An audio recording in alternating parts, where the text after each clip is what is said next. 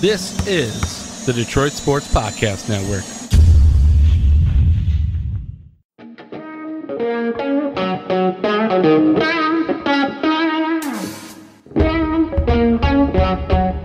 The biggest icon in podcasting.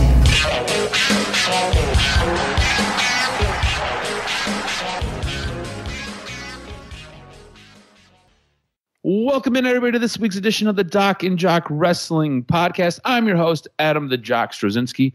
On today's show, the SummerSlam card is shaping up. We've got some details on that. We've got a major AEW injury that's going on, and this Bloodline family member booted from TikTok. We're going to get into all of that later on in the show. Of course, we're going to take a look at what's going on in the wonderful world of wrestling. We've got a pay-per-view to break down that had some awesome action. We're going to get right into it. Doing it with me, as always, is the one, the only, the Doc, John Macaroon. What's up, cuz? Great week of wrestling, huh? It was fabulous, highlighted by Money in the Bank. I thought the European crowd was great. I thought that the surprises were epic. I enjoyed it top to bottom. I think a lot of people walked away going, 3 p.m. premium live events is not bad. You get out of it by 5:30 and you can go about your day. But I just really am excited to do this podcast. It's a lot of fun, man, when wrestling is good. And still, there's some things you can critique and look at, because I thought, for me, obviously we're going to start with the Money in the Bank pay-per-view, but I thought SmackDown was highlighted by one beautiful segment, but then they treated the other superstars as if they were like jobbers. I just cannot believe that you would have AJ Styles and Karrion Kross fight for maybe 5 minutes and not even show their entrances. I just felt SmackDown totally was like, we have an angle, and then we have everybody else, and it just felt like everything was de-emphasized. So it was crazy to see how SmackDown rolled out as compared to how they've done it in the past. But in regards to Money in the Bank, I loved it, top to bottom. Obviously, some things I was pissed off with, highlighted by the fact that our guy didn't win it, but I thought overall, for the intended consequences of saying, hey, was it an entertaining pay-per-view with the great wrestling? Yeah, Money in the Bank delivered, and it was an A+. And again, European crowd, London crowd loved it, and they were all up into their own feels and doing their own thing, which makes an event really special. Yeah, this was probably one of WWE's best premium live events or pay-per-views that we've had in a long time. This one, top to bottom, I felt like it was great. It left you with stories coming out. It told great stories inside the ring. I thought, top to bottom, this was a really fun card. This was a really enjoyable pay-per-view. Had me hooked from the very, very beginning. And we kicked it off with the men's Money in the Bank ladder match. This match had a bunch of different competitors with a bunch of different skill sets, and everybody got a moment to shine. Everybody got their spot. It was great, I thought. I thought this match overall did a great job putting everybody over, allowing everybody the opportunity to get over. Now, Damian Priest ends up winning the Money in the Bank, but I think the one thing you should take out of this, after watching this match, LA Knight is one of the most over guys in WWE right now. LA Knight is white hot. And the fact that Damian Priest ends up winning it, it tells you what WWE thinks about Damian Priest and where they view him in the hierarchy of talent that they have. But LA Knight right now, they need to strap a rocket to his back at some point soon, because we've seen this before. When they just let it run its course, when it's organic like this and it runs its course, it is great. You go back to Kofi Mania. That's probably the most recent where we've had a superstar just organically get over. That was supposed to be Mustafa Ali's time. Instead, Kofi Mania ran wild for what seemed like a year and a half, and then all of a sudden, Brock Lesnar put it out in 8 seconds. You've got a guy in LA Knight that the fans are so behind. And this guy is supposed to be a heel, but the fans are so far behind him. Even when a guy like Kevin Nash, a Hall of Fame wrestler, comes out and kind of degrades what LA Knight does, the fans even lash out at him and tell him to sit down and shut up. So at some point, WWE has to make a decision on what they're doing with LA Knight, because they're going to let this peter by. And when it does, it's going to be hard to recapture the same thing. Damian Priest wins it. I'm okay with this. I thought it was a solid second choice to go over. I still feel like LA Knight should have been the guy. Are you okay with Damian Priest being the one who went over instead of LA Knight? Because that was both of our guy. Yeah, it was unbelievable because they teased that LA Knight was going to win it, and the crowd was into it. Everybody thought it was going to happen, only to have Damian Priest. Now, based on who's the bigger star right now, the bigger star in the eyes of the company is Damian Priest, which we've talked about and documented that they feel like they want to put the rocket strip to the strap to him and give him a push too. So I guess in the spirit of what Money in the Bank is, it makes sense. Obviously, we didn't consider that Seth is a face, and it's going to be tough when the crowd is really, really into LA Knight to have two faces. They've done it before, but it makes sense given the fact that it was Finn Balor in the main event of Money in the Bank. I didn't like it. I just think that, I understand it. I understand the reasoning. You have a heel, you have a character in Damian Priest that also now factors in the layers with the Judgment Day. But for me, I just felt like you didn't even have to address having LA Knight having Money in the Bank for 6 months. The dude could walk around with that thing for 6 months. They could have 2 title changes before LA Knight could potentially even have to address thinking about cashing it in. He could say, I'm going to soak this baby in. This is a championship, baby. He could have made that thing even more special. So I understand why they didn't do it. LA Knight's over. He's going to have opportunities, and maybe starting with the U.S. title or starting with a different belt. But man, LA Knight, the crowd. Like if you go back and watch it, which is always good, when he walks out, even he's like, "What the hell's going on here?" Yep. He's like, his reaction from the crowd has even shocked him at times. It's crazy. You're absolutely right. It's jarring for a character. You're like, okay, yeah, I've been popular, but to have a crowd give you a Stone Cold type reception was pretty awesome for him to see. And the crowd made him feel important. And every performer deserves that, especially with all the work that he's done. No, you're absolutely right.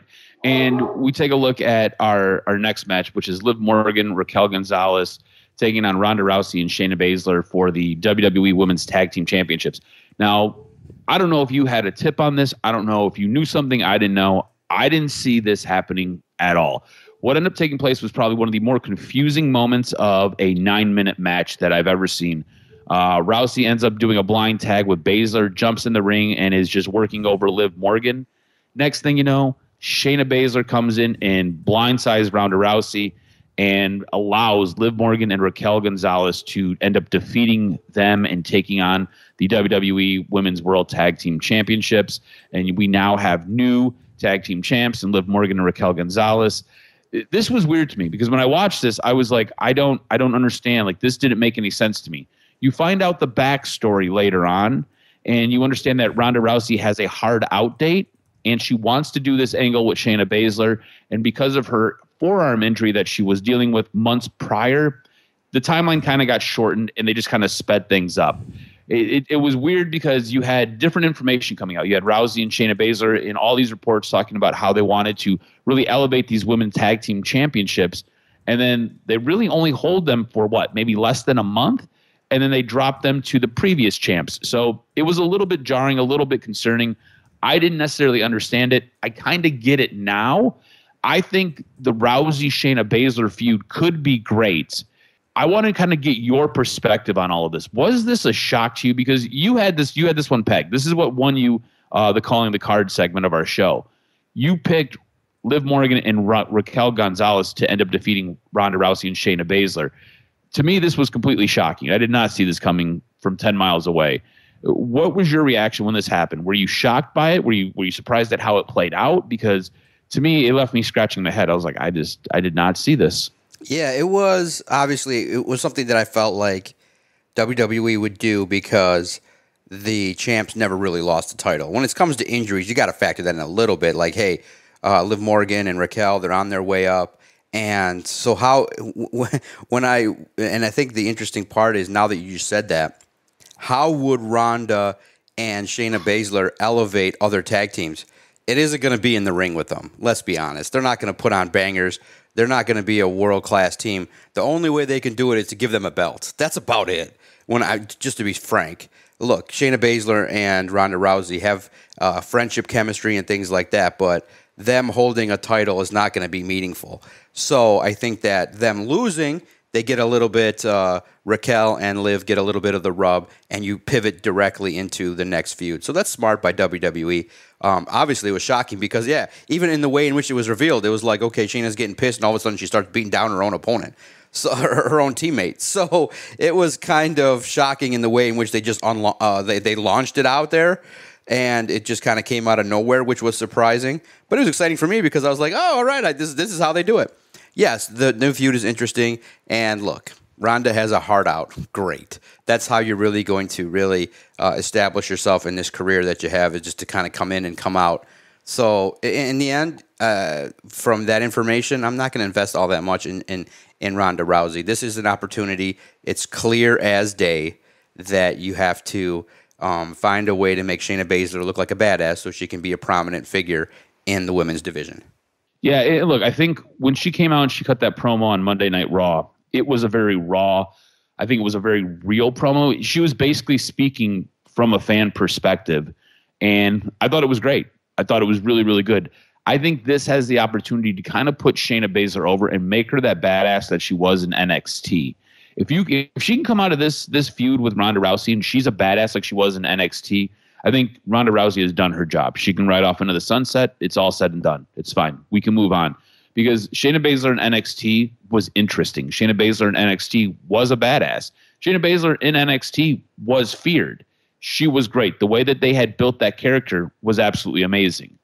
Ronda Rousey has been really anything but in WWE. It's been this weird. It's just been a very weird relationship. So if she can, on her way out, elevate Shayna Baszler, cool. You did your job, and we can move on. Still very surprising that they did it this way. And again, there were other things going on behind the scenes that not many of us knew about. So very, very weird. Gunther ends up defeating Matt Riddle to retain the WWE Championship. Drew McIntyre shows up. We had other guys showing up on this card that we thought. Drew McIntyre was not one. Drew McIntyre shows up, and he is back and wants a piece of Gunther. Now, I know you are a huge fan of Gunther. I know you do like Drewy Mac. What are your thoughts on these two getting together, possibly at SummerSlam, for the WWE Intercontinental Championship? Ooh, premium feud. I thought it was great. I thought it was great timing. Whisper started that day, I guess, online, which is good for me because I wasn't surfing it. I wasn't doing the whole dirt sheet, so I was genuinely surprised. I thought it was great. I thought that, I like it. And I know sometimes people need time away and they handle business, clear up injuries, but Drew McIntyre looked like a different dude. Like, just for whatever reason, his aura, because of the crowd maybe, he looked like the star that he belonged, and it was perfect to stand right across from Gunther, and I thought that they presented him very well. I thought that the opportunity to see Drew McIntyre back was spectacular. I felt like, wow, this is a main event dude, and he'll have an opportunity. But it's going to be tough because I just don't think Gunther's ready to lose it yet. I think that both will have the opportunity to benefit from this feud, but Drew coming back. He deserves a nice run and a nice opportunity, and this build-up should be special. Yeah, it should be special. This should be a really good, interesting feud between the two. It sounds like reports on Drew McIntyre doesn't sound like he's necessarily re-signed his contract. I know contract dispute was something that was questioned for a little bit. Doesn't sound like that's been done. It sounds like with all the time he's taken off for injury, they've kind of extended his contract out. So he's not coming due until sometime later on in 2024. All that being said, it sounds like the big holdup with Drew McIntyre coming back was he wasn't a real fan of the creative for his character, and he wanted something substantial. Sounds like he's going to get that with this Gunther match. We'll see what takes place. Cody Rhodes ends up defeating Dominic Mysterio. Real quick question. Did this feel like a squash match to you? Because when I watched it, I didn't necessarily feel like it was a squash match, but Dominic did get a little bit manhandled in this. So I was just kind of curious what you thought about this. I thought it was the worst match on the card. I thought it was the worst match on the card. I thought it was crazy. I was like, how is this a possibility? This is something that you have these performers and you have two dudes that potentially could have a special match, and that wasn't the case at all. Luckily, it wasn't the main event, so I think maybe Michael Cole was talking and kind of got his words jumbled, because when I saw it, I'm like, okay, yeah, this is fine. In the placement of the card, in where this match took place, the crowd was definitely into Cody Rhodes. But my God, what is it? It just wasn't a good match. I was really surprised. But coming on the heels of the matches that were there in totality on the card, I guess It just was an opportunity for the fans to cheer Cody Rhodes. It was nothing more, nothing less. And I just didn't think, for the purpose of what you could have did, Dominic didn't get the rub that you needed. Yeah, I don't know what they were necessarily trying to do. I don't know what the outcome or the goal of this match was, besides letting the fans sing one of the better entrance songs of the WWE themes that they have in Cody Rhodes. Really, I don't think this really helped Dominic Mysterio. I don't think it necessarily helped Cody Rhodes. If Brock Lesnar would have came out and we could have got this story moved along, instead we got that on Monday Night Raw. If we could have got that, I think then you're kind of like, all right, cool. You feel a little bit different about it. Instead, we got a match. It was what it was. We get to move on to the women's Money in the Bank match, which this I think was one of the best women's Money in the Bank matches we've had ever. I thought this was great. I thought the ending of this was fantastic. I thought this was done to perfection. I wanted to get your interpretation. Io Sky wins the women's Money in the Bank match in what I believe is one of the most fantastic endings. Does her chase for whichever title it's going to be, does it interest you? Because I was excited when she won, but then I started thinking about how WWE programs, and I was like, I don't know if I want to see her chasing Rhea Ripley. I don't know if I want to see her chasing Asuka. And legit, I think her and Asuka could do great work together, but the promos to build that would be very, very hard. So I'm wondering if her winning the Money in the Bank ladder match, her winning the actual briefcase, does that chase get you interested in the women's side of things? Does it get you interested in the women's championship, whether it's on Raw or whether it's on SmackDown? See, it's real interesting. And I circled this on the sheet, and I said, I'm just not, for whatever reason, I'm not into the Io Sky character. I don't know what the deal is. She's great. The crowd likes her. She's fluid. She's got everything that you think a performer has, but I don't know if they just have done enough to shine the WWE light on her enough to make her be like, wow, she's special. Or just maybe it's just my personal taste. I'm just really right now into Rhea. I'm into what she's been doing with her character. And the other women that are potentials, up-and-comers, just aren't there yet. And I know now Io will be given the opportunity. I think the work will be done now. And obviously we saw her on SmackDown.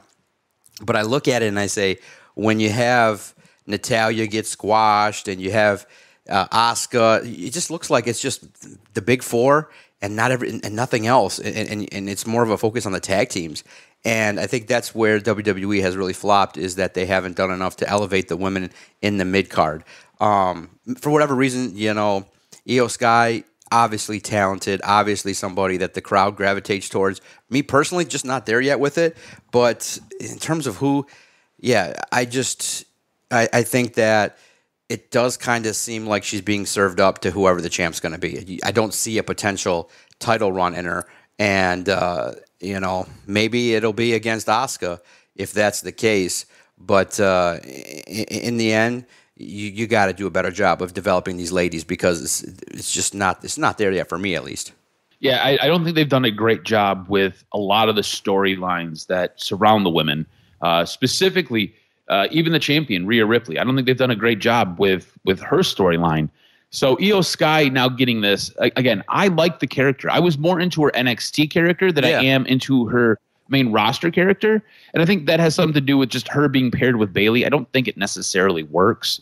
But that being said, I thought this was a great match. I thought the ending was awesome. Her winning, I was pumped for. What comes next, they've got to figure something out to really get me excited and to really get me to buy in, because I'm not excited for her chase. It just, to me, it just doesn't feel like it's going to work. And it's just because of how WWE books things. If we go back to Io Sky basically talking Japanese and you giving us subtitles, I'm cool with it. If you don't, the promos are going to be tough, and the promos help sell matches. You've had Cody Rhodes and you've had Seth Rollins and you've had some of the other stars build matches without ever touching, just words, just verbiage. And it's worked and it's been great. She has to be physical to end up selling her match. So we'll see what takes place with this. Seth Rollins defeats Finn Balor to retain the WWE World Heavyweight Championship. A little bit of funny stuff on the outside. Damian Priest obviously wins, comes out, distracts Finn Balor. Finn and Damian Priest end up getting quite upset. We're going to talk a little bit about what transpires from this on Monday Night Raw. Thought it was a really good match. This set up our main event. The Usos end up defeating Roman Reigns and Solo Sikoa. I thought this was an outstanding match. I thought the final 10 minutes had me hooked, and I love the conclusion of this match. I want to get your take on what you thought about this match, because I thought they did such a good job basically selling everything. This told such a good story, and it pulled from so much that has happened in the past, from a ref bump to Roman winning after a ref bump to a spear and a spike and guys not getting up to these guys actually getting up after this. You go back to when Jay and Roman faced each other. Jay had Roman covered. Roman ended up kicking out with a shot to the groin as he lifted his shoulder up and punched upwards. Jay did the same thing to Roman in this match. Like, there was so much nuance in this match. It was unreal. Like, you've had to have been paying attention for the last couple of years to really get a lot of the subtle details. What did you make of this match, and what did you think of the conclusion of the match? Ooh, it was special. Obviously, they played up the fact that Roman hasn't been pinned, and I thought the multiple false finishes, the crowd being taken through this story, made it spectacular. It was a beautiful story that they told in the ring, and I just thought that it was a great way to continue to elevate others in your show, because you know Roman's the shit. He knows what's going on. Solo is the man. He acclimated himself well. It lived up to the billing. It was an amazing main event. It made the card. It made the show special. It took you on a wild journey, and everybody was gripping, man. Everybody was like, what's going to happen? What's going to go down here? And I just thought that, wow, when you have a nice wrestling match that delivers, and when you have Roman really kind of letting all his rub and energy go off into the Usos, it makes them a bigger star, and that's what the whole purpose has been. And it's great, obviously, when a plan comes together. This has been what WWE's won. I mean, we talked about Jay and Roman for a long time, and now it's come to fruition. And sometimes, even though you may know what's coming, the path is still very, very special. And wow, it's great. It's a great match that really ranks up there for the year in terms of quality. It delivered, and it made it feel like a big deal that, hey, Roman got pinned. Now, in the context of a tag team, okay, I understand it's not going to have reverberating effects for Roman. Obviously, they furthered the story on SmackDown in regards to what now is next, and they found a way to tie into what's next after this, and this is what it's going to become, and it's going to be really cool to see. But the question I guess I got to ask you is this as good as the involvement with Sami? Is Usos Civil War as good as the drama we got with Sami? I think it's a close second, but not there yet. And I think it's because Sami started off just like 10% more popular than the Usos were. And so it took them into the stratosphere of, we actually could consider the opportunity for Sami Zayn to do something here, to potentially get the pin and do something. But it wasn't him. They saved the pin for the family. They kept it in the family. But it's just not as good. It's good. A-, A+, A if you want to say it. But Sami and Kevin, I think it just had more of an emotional tie, for me at least. I think at a certain point, this storyline it's done a good job of trying to keep it on the track, because I feel like at any given point, you got to remember, this storyline is almost 2.5 years old. At any given point, this storyline could have fell off the tracks really, really hard. I think at this point, we've kind of seen so much, and you've been involved for so long, it gets to a little bit of a point where you're just kind of like almost numb to things, right? Like, you've seen it all. Like, you've seen all this stuff that the Usos are going through. You've seen it all with Sami Zayn. That was your first view of it. Yeah. This is now the second time you're seeing it. So I think at a certain point, it just doesn't hit the same because you've already experienced it once. That being said, I am interested to see the journey for the Usos. I'm interested to see the journey specifically for Jay. And I think there is a wild card in all of this, and that is Solo Sikoa. And we're going to talk a little bit about what took place on SmackDown coming up here in a few moments on the show, because I think there's a lot that they can do with Solo. And I think Solo is the key to whatever this next and maybe final chapter is in this Bloodline storyline. So we'll get into all of that right now. I'm calling the card. You ended up getting the point. You grabbed it with the Liv and Raquel win. You hold a 2-point lead over me. It's 3.5 to 5.5. I want to jump into Money in the Bank, and then we're going to circle back to SmackDown with what took place on SmackDown regarding the Tribal Chiefs trial. To me, the way that this pay-per-view set up, it gave you a main event that carried over into Monday's show with Seth Rollins and Finn Balor and Damian Priest. And it gave you a main event that carried over into Friday's show with SmackDown with the Bloodline and the trial of the Tribal Chiefs. So I thought the way the pay-per-view laid out, this really set up your programming going forward, which I always love. It always gives you a little bit of a cliffhanger to come back to the next day. And that's what this gave you. The Judgment Day, obviously, is splintering very, very soon. And it's going to either be Finn or it's going to be Damian that will be standing tall. Who do you feel should be the unquestioned leader? I think that they've done a really nice job of telling a bit of a story with Dominic Mysterio, where basically he doesn't have a dad anymore. He's excommunicated Rey, right? So now his father figures are Finn Balor and they're Damian Priest. Well, now his two dads are fighting, and Rhea Ripley and Dominic, the people that they look to as the leaders of this group, they're now kind of going on and having their own internal civil war, having their own internal fight, and there will be a split soon, and they will have to pick sides. Who do you feel should be the unquestioned leader of the Judgment Day at this time? Man, cause it's crazy. You can make an argument for both. You could say that Damian Priest could go on his own and be really good storytelling, right? Like yes. this to me is one of the best storylines on Monday Night Raw right now. Yes, because Damian Priest could go on to be a star and carry his own thing, and you could think that Finn naturally could lead a faction, but I think the way it's going to go is Damian Priest is, obviously was part of the original Judgment Day, and I think that he's the perfect person to lead Rhea, Dominic, and you move on from Finn Balor.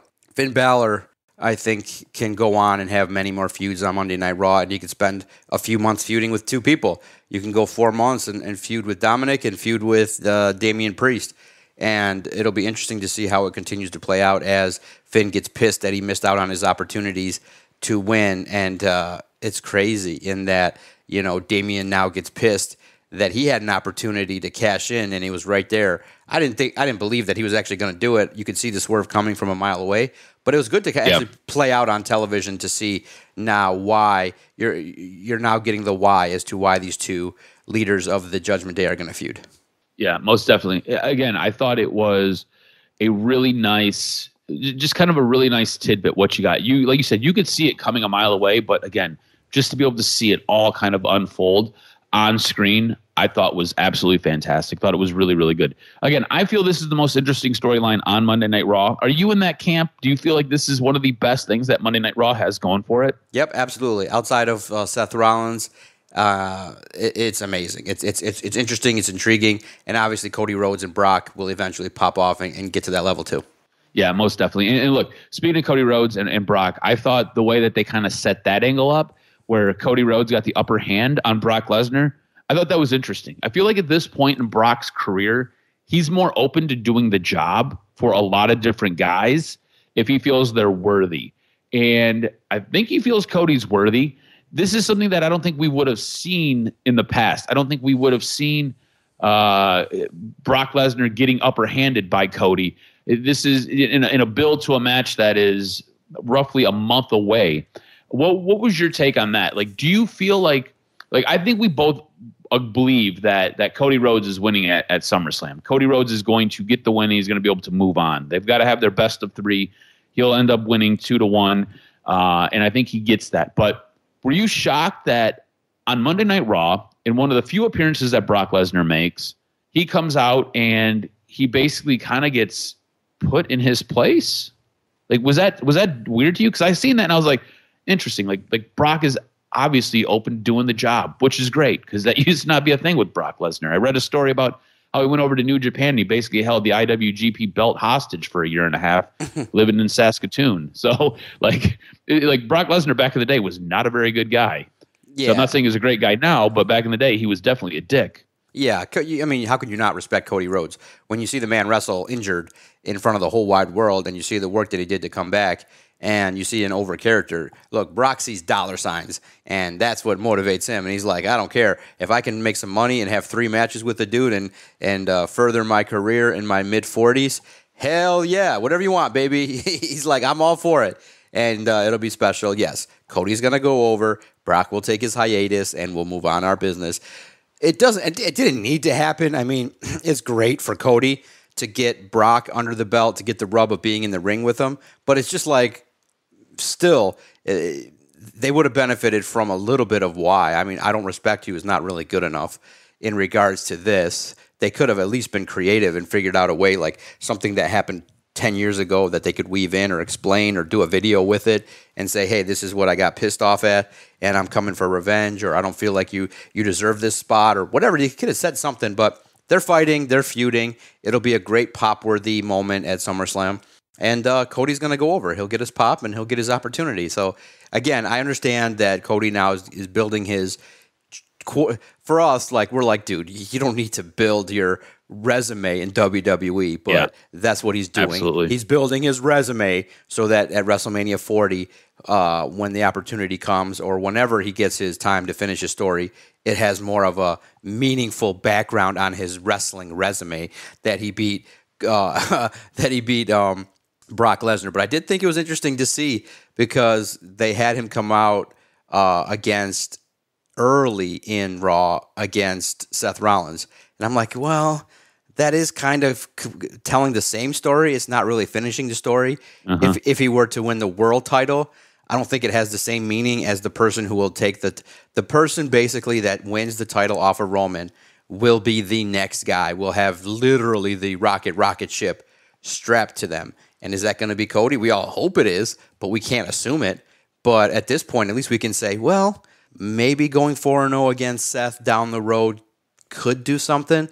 But, we'll see. We'll see how it plays out. I would assume now that you start and saying, okay, at least he would have a beeline to have an opportunity against Seth at some point, and we'll see how it goes. Maybe you even have it where because Cody is 3-0 and now Seth is the champion, you have it at Survivor Series and Seth wins.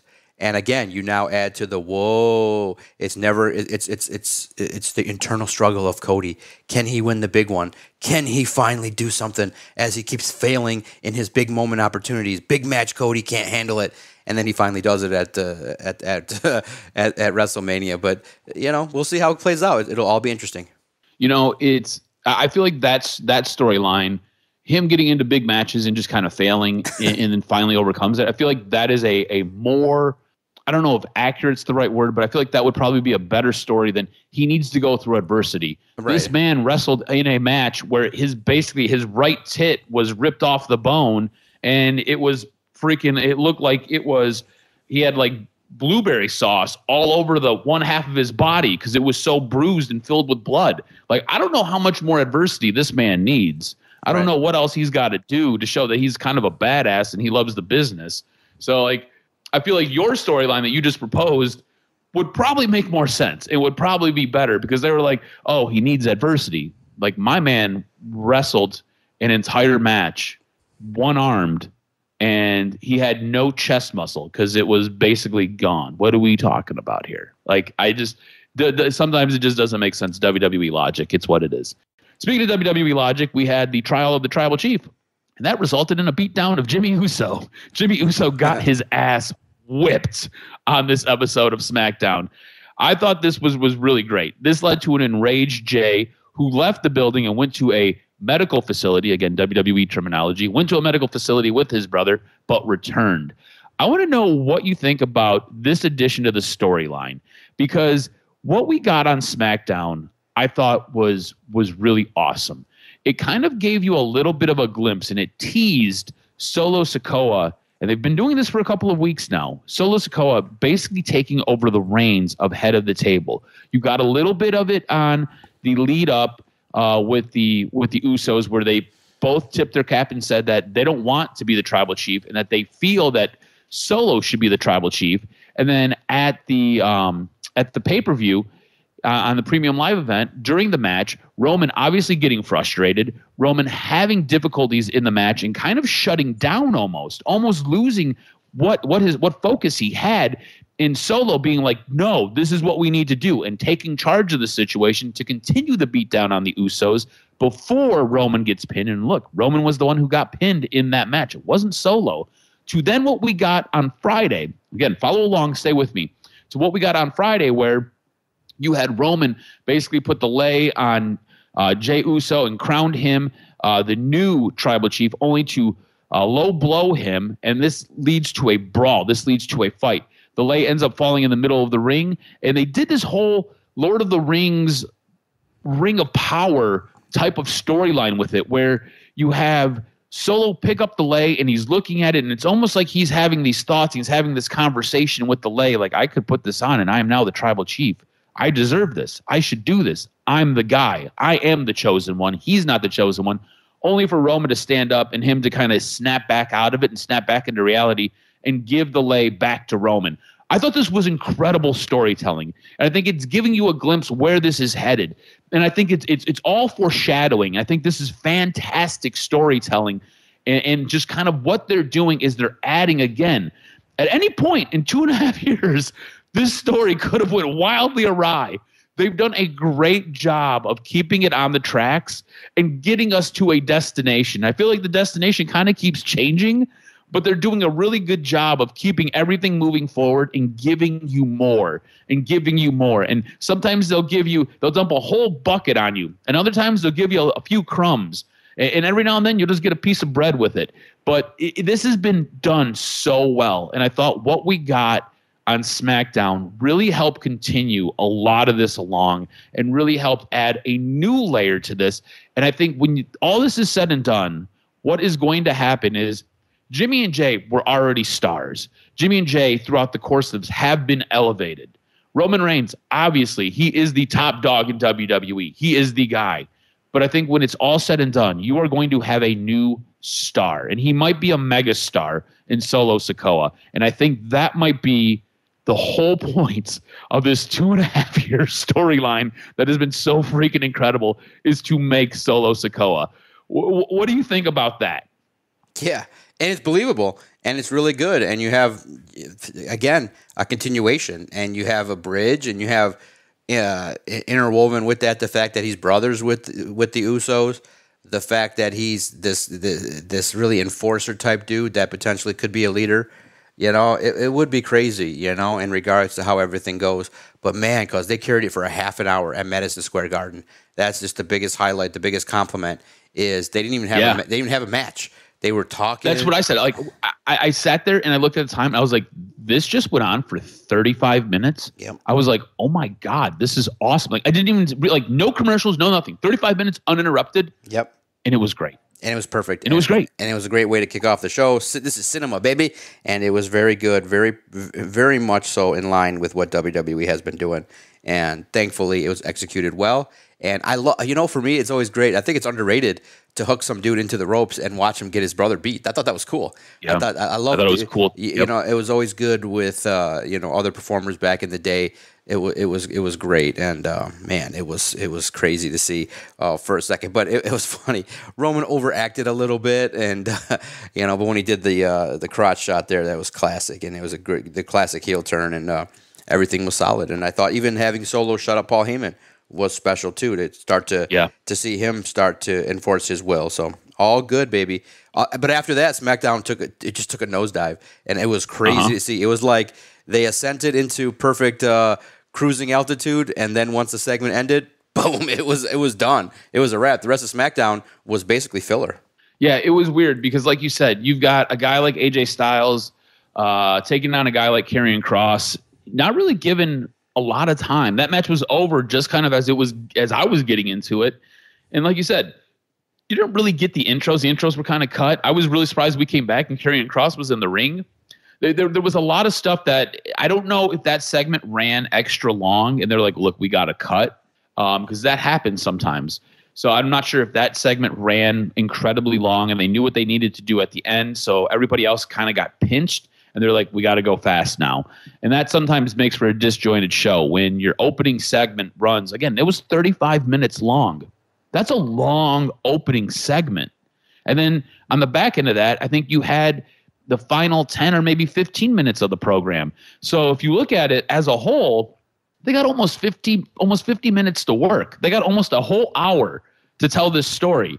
So everybody else is basically getting an hour and 10 minutes, plus you have to factor in all of the commercials, because now the commercials get pushed back and backed up on. So it becomes a very disjointed show. So I totally get what you're saying, and it was kind of weird the way it ended up coming out as far as a television program. It was. I don't think it was the best. The best ran SmackDown, right? If you talk about from a show running perspective, I don't think it was the best show ran edition of SmackDown. But I think what you got, meat and potatoes wise, storyline wise, I thought it was incredible. I thought it added more nuance and it added another layer to this story, and I thought that was great. Let's get into some AEW, because there's been some stuff about Collision that have been coming out, and I guess the big question I have for you is, can AEW afford low ratings for Collision? This is a show that they've made a very big deal about. This is a show that TBS has come to them and said, or actually Warner Brothers Discovery has come to them and said, here you go. We're giving you 2 more hours on Saturday night. We want you to make this thing as big as Dynamite. Do what you got to do. And for a minute, it really felt like Collision was going to get a ton of money and a ton of effort to really make it a maybe the number 1 show, to make it the A+ show. It doesn't seem like very early on it's been able to grab that foothold. Ratings lately have been on par with Rampage, and we all know how we feel about Rampage. Look, on Saturday night, you had CM Punk defeat Samoa Joe. I don't think anybody was surprised by that. I thought that the show was okay.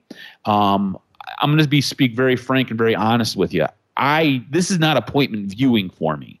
I really don't have any ambitions to sit down on a Saturday night at the end of the week and watch another 2 hours of wrestling. It also doesn't help that this program is centered around CM Punk, and we all know how I feel about CM Punk, so it makes it a bit difficult for me to watch sometimes. But all that being said, I don't know if AEW can afford to handle this, to be able to take this on if these ratings don't turn around. And I'm not sure how they turn the ratings for this, because I think it is a bit of a difficult time slot. Like, I know Saturday wrestling works and it has worked in the past, but I don't know if Saturday wrestling in prime time necessarily works with the demographic that you're looking to carry. It's generally this wrestling show, 8 to 10 is when it runs. Look, when I was 18 to 35, that's a demo that they want to win. I was out. I was going to dinner. I was out at the bar. I was doing things. There were things going on. If it didn't rain on Saturday night, I would have been down at a social district, drinking and listening to live music, because that would be more entertaining to me than watching Saturday Night Wrestling with CM Punk. Just telling you how it is. So I don't know if they can handle this. I think at a certain point, this is something that AEW does. AEW programs to their audience. They don't counter-program. WWE does a good job of counter-programming, where they're trying to bury AEW. AEW is like, we're just going to do our own thing. We're going to program to our audience. We're going to program to a smart wrestling fan. I think at some point, and it might be with this show, you've got to start to do some counter-programming. You've got to start to do something that makes people want to turn in and make people say, oh, hey, wait, I got to check out what's going to take place on Collision, because I don't know what's going to happen there. It might be something incredible. So I say all that to basically ask you the same question I opened with, is can they afford these low ratings? No, and here's the thing, too. A prominent former wrestling announcer, the coach, who was doing the announcing for the Detroit Rock and Mortgage Classic from the remote location, he went on there and said, look, I'm not disparaging a company, but I'll say this. When you start off as a company, he's like, look, his thesis was Saturday night wrestling shows don't work. They don't draw. He's like, you aren't even drawing, and you're not even competing yet against college football, which is undefeated. And he didn't knock AEW. He just said, knowing from my experience, television ratings and what people watch, they're going to get murdered. And he's like, just looking at the 3-week trends, Collision's ratings went down. Now, there's a little bit more of... big time, too. Yeah, but see, AEW countered, and their fans said, look, DVR numbers are okay. the old Nielsen ways are just really tough to measure. That this is still very early. It's basically a brand new show that's still drawing 500,000 people, and it's just the way I look at it is this. That's a tough spot. It's just really tough. I haven't caught it live once in terms of live, but I DVR it, and I don't know what that metric will do for them. But I'll say this, and FTR said the best thing that they could say. One of them replied and said, look, we're going to do our damnedest to put on the best wrestling show that we can every week. And for our fans that love it, come on board and see what it's all about. And that's what it's going to be. It's going to take time. Yes, I do think potentially there is maybe a little bit of a reverse backlash against CM Punk, being those that, there's a certain segment that do like the Young Bucks. So you fractured the audience. So basically you're getting half of a half, in that you would have had a certain amount of an audience on a Saturday, but you cut them because you lost the portion of the AEW fan base that supports the Young Bucks. So inevitably, if you're Tony Khan, you just have to bite the bullet, sit in the room with these fellas, and say, Young Bucks, we're going to have your music play on Saturday night at 8:05. Punk's going to be talking about, I'm this, I'm that, and the Young Bucks just stare at, and you might even just have to say it, the encounter you've all been waiting for, Saturday night, 8:05. We all know what that means. You're going to get 1 million viewers, and you might have to do it, pretty early in the college football season to get this thing rolling. And you have to create new stars, and it takes time. And it does. Look, they've been given the opportunity. They're going to have time. The ratings dip is not good over a 3-week trend, but it's also because, let's have Miro, let's have Andrade. Well, those dudes have been gone for a fucking year. You basically splintered the fan base who doesn't even know who these guys are. And currently, Andrade and Miro are just, CJ's husband and Charlotte's husband. That's where they're at in their careers. And you got to reestablish them as being the big-time dudes. And that's where you're at, is that you said, hey, half the audience that forgot who this guy was, remember Andrade? We're like, no. Oh, okay. Yeah. And you're like, remember Miro? Wasn't he the guy on the tank in WWE? Or doesn't he have a hot-ass wife that's always dancing? Who the hell is this guy? So that's what you got to do, and you got to tell good stories. You got to have good matches. You got to have great moments, and you just can't have a show to have a show. You got to create the television, and you got to create some drama. And it's just something AEW just hasn't been doing as of late in terms of viral moments. You got to make it so that it's not cookie cutter, good guy, bad guy feud. You got to have some more of that blurring of the vision here. And probably the best way to do it to start is MJF. Start talking about his contract. Start talking about stuff on Collision, and make him a guy that's just featured more on Saturday than he is on Wednesday. Wednesday, you got Moxley and Danielson and two groups. You could just have the world champ on Saturday, and you just got to do a lot better job, because you're absolutely right. Collision, like I said, last night was more about UFC Saturday than it was about Collision. We were all excited for the matches that the UFC did because of the hype and the 2 title matches that they had. So I watched UFC, and I caught up with Collision on Sunday morning. Yeah, I thought if you had to pick something to watch, it would definitely be UFC. I was not into, again, I'm not into Collision. And I think you brought up a good point where CM Punk and the Elite may have to get together. They may have to do something. There may have to be a feud there. There's been a report that just came out that circulated that CM Punk pitched himself to be part of Blood and Guts and be that 5th member in the Blood and Guts storyline on the side of the BCC.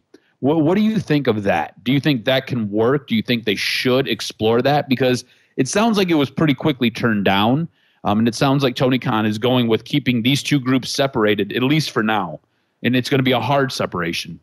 Like you said, it would draw. It would be interesting. I don't know who you have go over in that case, but I think that really, as a booker, puts you in a bit of a tough spot. But do you think that CM Punk should maybe be considered for the Blood and Guts storyline? Maybe, and it's good to hear that Moxley will be into it. But I don't know. I'm curious. I don't know if Moxley was. CM Punk proposed it. I don't know if Moxley's into it, because Moxley does not like that guy. Yeah. See, I don't. But the report was that he proposed it. He did it. The way the report phrased it, he did it almost kind of tongue in cheek, but if they were serious about it, he'd be serious about it. Yeah. You know what I'm saying? So he just kind of threw it out there and we'll see what the reaction in the room was. Yeah, it could work. Definitely wouldn't see a problem with it. But again, I just I find it interesting in regards to CM Punk, and it doesn't feel like they're still optimizing how they're using him. That's just where we're at.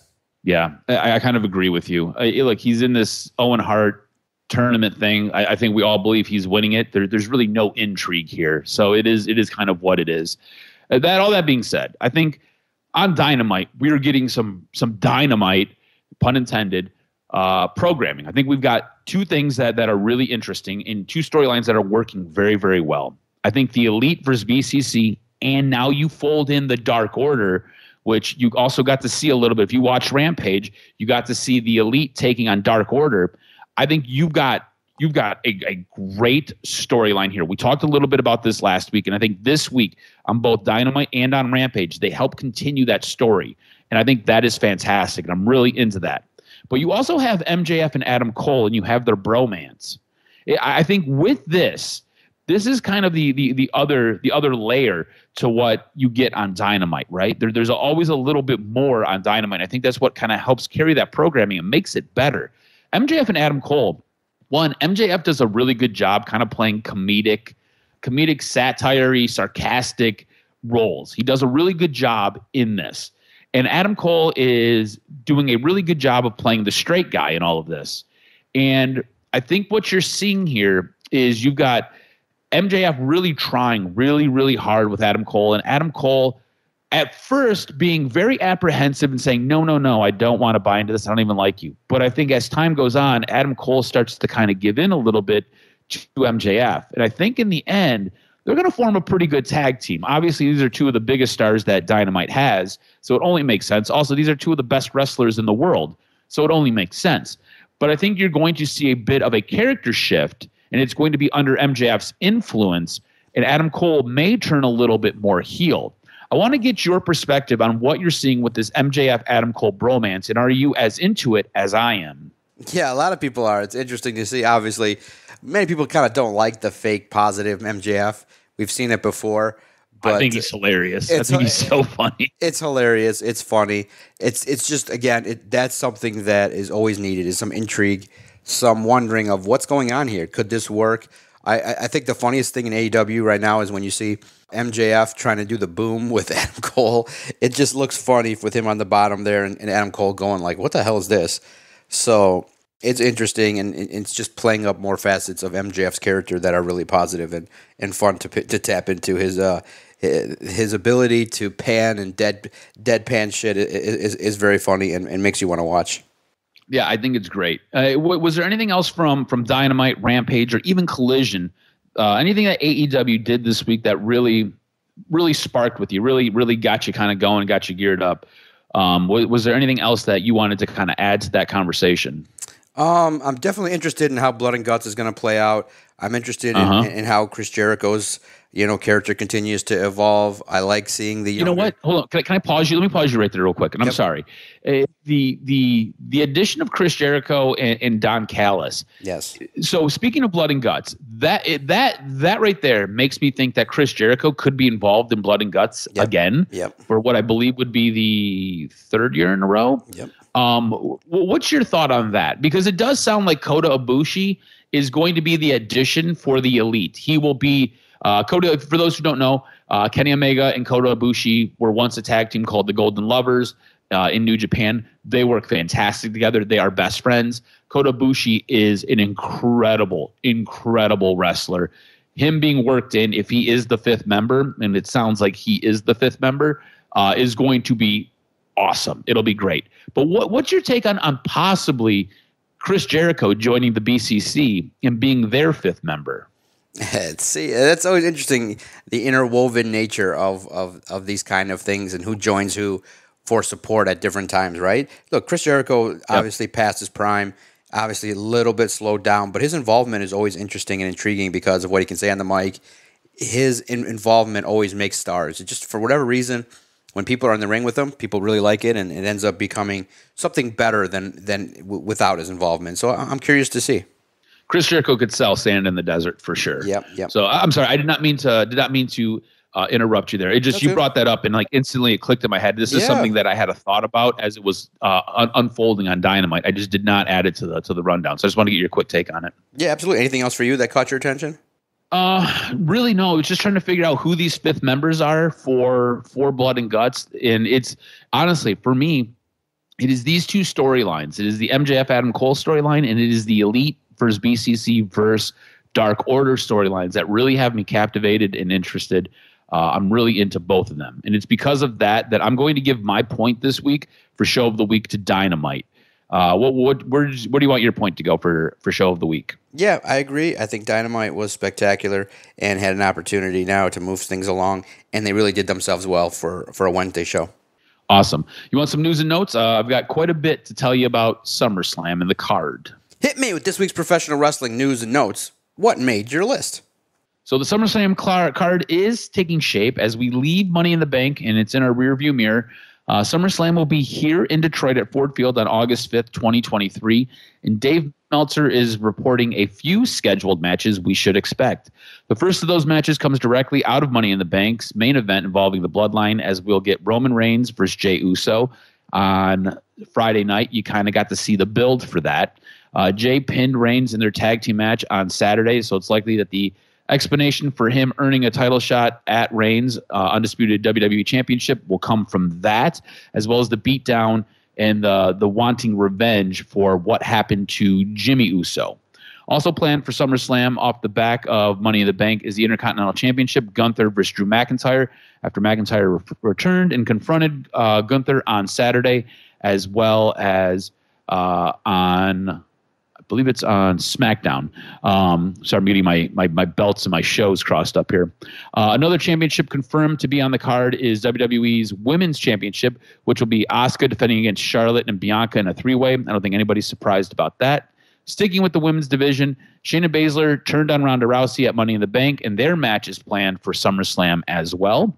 It's expected that Rousey will be leaving WWE soon, as she wanted a feud with Baszler before she left. It has actually been the plan all along, and the intention was to do a proper build and then to split them up instead of it being out of nowhere like it was. But because of that delay, when them winning the tag teams earlier this year and due to Rousey's injuries, they basically ran out of time and just kind of had to rush to get all this done before she goes. We kind of talked about that a little bit earlier. And then there are two more matches that we've known about for a while. One is Cody Rhodes versus Brock Lesnar, which we've talked about, and Trish Stratus versus Becky Lynch. Also sounds like Logan Paul has a planned match at SummerSlam, and it's going to be against Ricochet. Dave Meltzer describes Paul's planned match as an in-ring showcase. They're trying to build off of that. There was a botched move in the men's Money in the Bank where Ricochet went to go do a Spanish fly and basically drove Logan Paul's head through a table. They kind of slipped on the rings. It was just kind of it was going to be a tough move to pull off, and they tried pulling it off, and it just didn't work. And that's going to be kind of the take on all of that. And late this week, it sounds like plans for Rhea Ripley are to take on Raquel Rodriguez. Still plenty of big names still to be added to that show, including WWE's World Heavyweight Champion Seth Rollins. The rest of Judgment Day, you've got the United States champ Austin Theory. You've got tag team champions Kevin Owens and Sami Zayn, and a few others like Edge, who returned to SmackDown this week. So still a lot of people to kind of fill out that card. It already sounds jam-packed. It might be one of those 6-hour wrestling events, which we could be in store for here in Detroit. This Bloodline family member was booted from TikTok. Despite boasting a 1.3 million followers and 7.6 million likes, Roman Reigns has been banned from the popular social media app TikTok. But why? Did he post something vulgar or disrespectful? Did he break copyright laws? No. TikTok has a strong policy regarding posting videos that include simulated violence.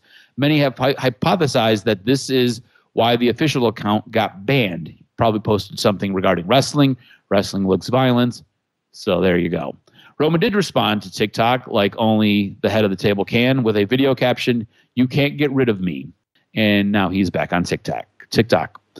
Injury news coming out of AEW that may impact a major angle and match on this week's Dynamite, just 2 weeks shy of his planned involvement in this year's Blood and Guts match on July 19th. Wheeler Yuta suffered an injury. The injury occurred in Dynamite's main event between Kenny Omega and Wheeler Yuta, with Yuta reportedly coming out of the match with a hamstring tear, according to Dave Meltzer's Wrestling Observer newsletter. The current belief is that it's not a full tear, so the hope is that he can still compete in blood and guts.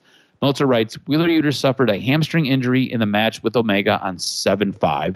Right now, the belief is that it's not a full tear, that he'll be able to return on 7/19 for blood and guts in Boston.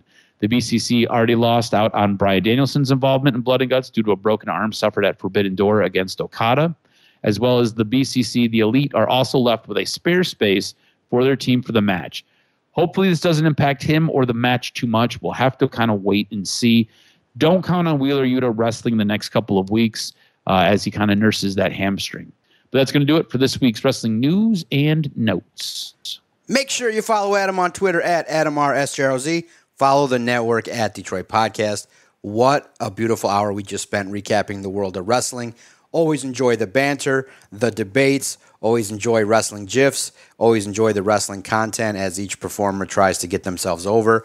LA Knight doing his thing, getting himself over. You got stars being made left and right in WWE.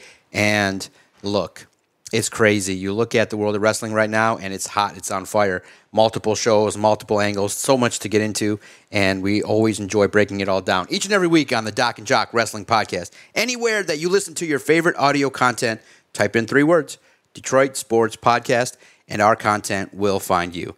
Make sure you get in and interact, and make sure you feel free. Hit us up at Detroit Podcast or at AdamRSJROZ, and we'll enjoy the weekly banter and digging into the world of professional wrestling. Podcasting time is over. Can't wait to catch up with all of you next week on the latest edition of the Doc and Jock Wrestling Podcast.